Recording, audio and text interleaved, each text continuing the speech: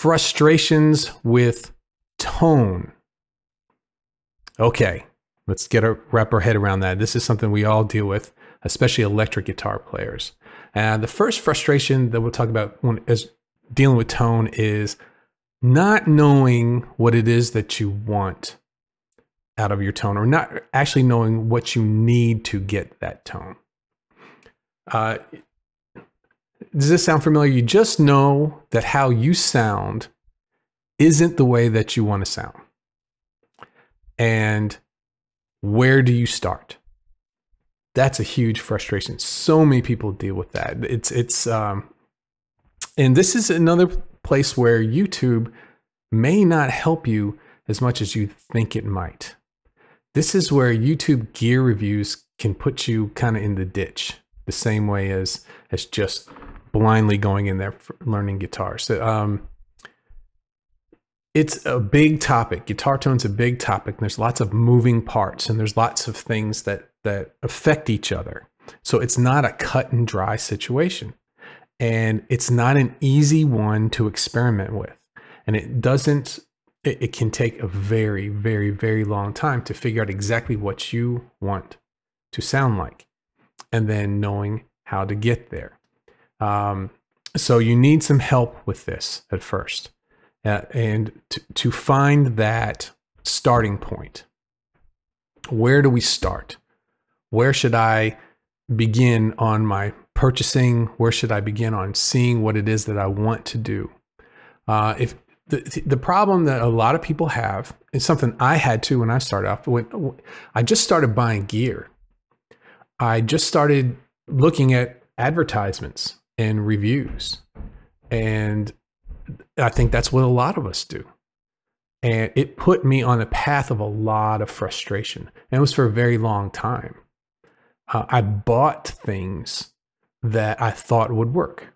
And from what I saw, and from when I actually had seen players who play these pieces of gear, who made them sound fantastic. And then when I got them, I didn't know how to make that gear sound fantastic. It wasn't something I could just plug in, turn it on, and it sounded great. And then the frustration starts to escalate. And you wonder, well, what is it? Is it me? Is it something that I'm doing? Did I get a defective unit? How come I don't sound, that way? And it starts to amplify. And then the more you work with this gear, because it should work, right? It should make you sound, you spent money on it. It should make you sound fantastic. And you go on YouTube, you find the gear of the day, the really cool thing with tons of features. And we're going to talk about features in a minute. And you don't sound anything like that player. So your frustration ramps up and ramps up and ramps up over time. Not a good place to start. Not a good place to get the newest thing that has come out. It rarely works well. A better way to think about this is to start with the classic, basic gear. And here's the point, of whatever the style of music that you want to play, that you want to sound like. It won't help if you love metal and then you buy a Fender amp. It's not going to help. They're two different things. You're going to spend most of your time trying to put a square peg in a round hole. You're going to be trying to do things to make that gear you have, that amplifier you have, work, and to do something that it wasn't designed for. The most up-to-date amp, we're going to talk about this, the most up-to-date amp and the guitars that have lots of features is not what you need at first, because you don't know if the way that you play are going to benefit from those features that you get, all these extra bells and whistles from those things. I've learned that over the years, the more features that I have in gear, the farther away I get and the longer it takes for me to get what I need out of that gear. So now I don't look for that at all. If I see something that has too much stuff, too many neat things, um, I shy away from that at first. What we want to do is we want to get the basics of your style. And for electric guitars, and that's mainly what I'm talking about today, is amp, guitar, some pedals, strings, and picks. And we want to make that work for you in a classic tube amp kind of avenue there, because that's what all these modeling things are trying to sound like in the first place. And if you could get to that in the beginning and get the right sounds ahead of time, you're in good shape. Then you can experiment on top of a good tone. Let's see. Why do you see so many advanced players using what could be called ancient gear? Gear that was developed in the 1950s. Why do you see that? Why hasn't that stuff just been left like this? This is not new. Okay, this is an old design.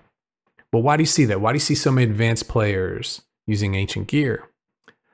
Because they work, and because they give you the basic tones that are going to push you in the right direction. So when you start adding on newer things and newer features and different sounds, you're accentuating what's good instead of hiding things. So you're going to experiment on a core sound. And once you have that, once you have your foundation, everything else is cake. Everything else is fun to be putting on top of your great tone. You're not trying to cover up problems of your basic tone. How about this? Knowing what you want, but you don't know how to get it. That's a big frustration on gear too. Randomly buying guitars and amps to experiment with. It can be a very, very long process. It can be decades before you settle on your sound. Just by buying something, trying it for a while, it can be exhausting. How do I know? Done it. It can be decades, and we need to speed up this process. How can we get a good, solid tone? And then we can focus on playing. We can focus on really getting good on the guitar. So the number one thing is make a habit of talking to people. Make a habit of asking players who sound the way you do, their opinions on gear. What do they know? What have they found in their journey? How many years can they take off of your process with a few sentences? It's very, very valuable. And it's something it's not something to be shy about. It's something that if you were going to be bold about anything in playing guitar, that will be the thing to be bold about, is to be able to make sure that you let people know that you're interested in their sound. That's usually the first step. Say something nice, make them feel good, because people spend a lot of time and a lot of money sounding the way that they like to sound. And if you find someone who you think kind of is on the same wavelength as you, be bold. Go up to them, ask them, say, hey, sometime, even if it's like at a show, sometime here's my number. Could we talk about gear sometime, or something like that? So that's the first thing. Make a habit out of asking players. The next is to try everything before you buy.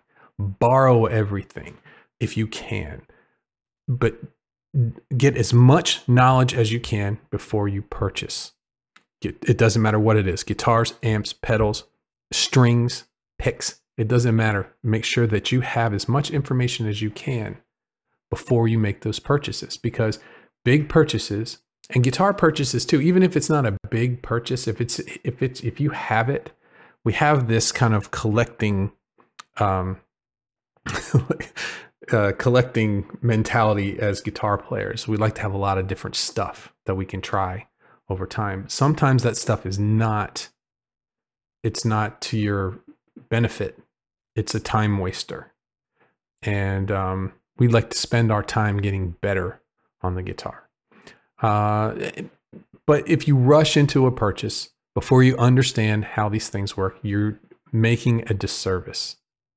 Okay, so the other part of gear that can be very frustrating, and something that I see a lot of people asking me about how to get past this, and or they actually don't ask that, they just say, I'm this way, I don't know what to do, is never being satisfied with their sound, with their tone. Sound familiar? You're in it. If that sounds familiar, you are in it.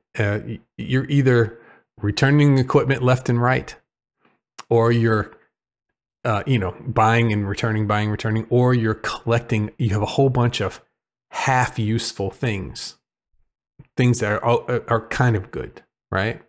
And that can be financially, that can be very stressful. We're going to talk about the finances about that in a minute. You're investing in equipment that will most likely not go up in value. Some does, but most likely it won't. But that stuff's yours, and you've spent money on it. And I did this. I did a big purge. A few years ago, a few moves. We were moving out of a house to a whole other area, and I had a lot of stuff. And I just said, I can't carry this stuff to another house. I don't use it. I'm never going to use it. I just like to look at it. And if I just like to look at it, I made the decision, I got to get it. I sold a lot of stuff. And now, if you've paid attention, I don't come in with a whole lot of different guitars and different amps and things. I've found ones that work for me. Although I'd like to, but it just hasn't been worth it to me because I've done that. I've done my experimenting. The other part is juggling returns and payments. Buying something, trying out for a while, you don't like it. Okay, then you got to return it or sell it. And that is very time consuming. It's very stressful. It's something I don't like to do. That's why I would collect things, because I'd rather just let it sit there and earn and build some more money before I could do that. So, and that time that you're spending on that, on the great gear experiment, it never pays off in the long run. You're on a hamster wheel, You need to change your thinking from being a collector to a player. And it doesn't take much, if you think about it, to be a player. You need a guitar, you need an amp, and a few pedals, and a tuner. Most of right? And if these things that you have are proven classic gear, you're not taking a chance. You know that these things are going to work because they've worked for a lot of other players. You're in business.